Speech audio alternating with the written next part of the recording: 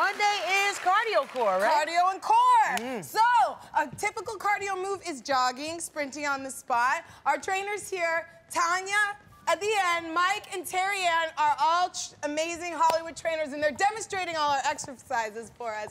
But cardio is important for beginners because it improves your aerobic base. You need oxygen into the muscles because oxygen, my friends, burns fat. You need oxygen to burn the fat. So yes, as you improve your cardio, you will also be able to be more efficient at all the other types of training, like weight training and resistance training and Pilates and yoga and all that other stuff. Tuesday! Tuesday, we're moving on. So Tuesday is interval training where we go back and forth between resistance and cardio exercises. So right now they're doing a push-up to a side plank, and Tanya is doing a modification, so there's no excuses. If you feel like the exercises are too difficult, she's always gonna have a modification for you. I'll be doing the Tanya version. That's right, because it's okay though. That's fine, as long as I'm getting it done. You have to allow yourself to be a beginner, and it's totally fine. You start with the modification and you go up to the more advanced option, okay? But the most important thing about the interval training is that you boost your metabolic rate and you burn more calories and you burn more fat. So I get that question a lot. You burn more calories just walking through everyday life, doing everything. It just kind of kicks it up a notch. Exactly. All right, what's Wednesday?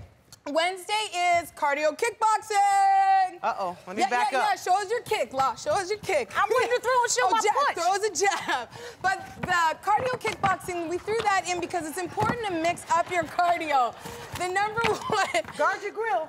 People often do the same cardio move all the time. They jog, they walk, they spin, but they don't mix it up. They'll go to the same class every day. You have to mix up your cardio movements so that A, you don't get overuse injuries, and B, so that you don't plateau. You have to mix up your exercises. A lot of people ask about that. They hit a plateau, and how do I break through it? Mix it up. Mix it up. All right, let's hit Thursday. Thursday, we do core.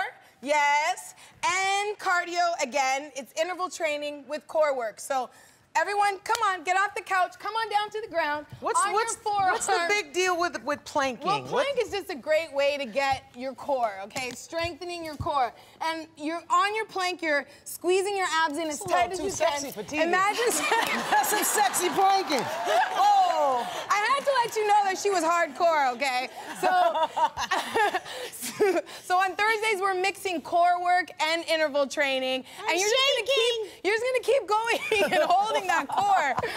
So on Friday, that's not gonna cost you too much, but it is gonna cost you. On Friday we're moving on to yoga. I feel stronger. Yes. So this is my favorite day of the week. I can't lie. The importance of yoga is that we get to lengthen out those muscles, because when you do strength training and cardio, you're shortening the muscle fiber over and over again. We want to lengthen it back out, and we want to improve the range of motion of the joints and make sure that there's lots of flexibility. So they're doing what's called a down dog right now with the alternating heel presses, and they're stretching the bottom of the feet. Do you ever get those pins and needles in the bottom of your feet? Or does your back ever get tight like around here? Yes. Anybody?